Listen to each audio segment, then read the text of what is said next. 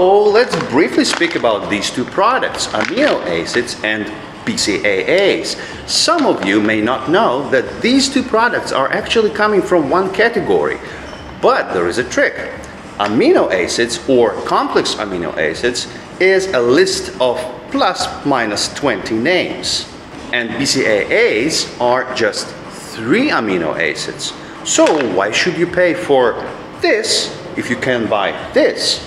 Well, the trick is amino acids or complex amino acids are basically whey protein compressed into tablets.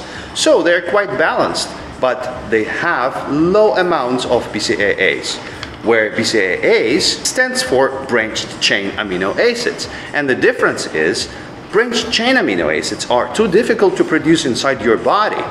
So you can only get them from food or supplement products, where general aminos are reproducible. So if you lack 1 or 2 or 5 of them, your body can make it.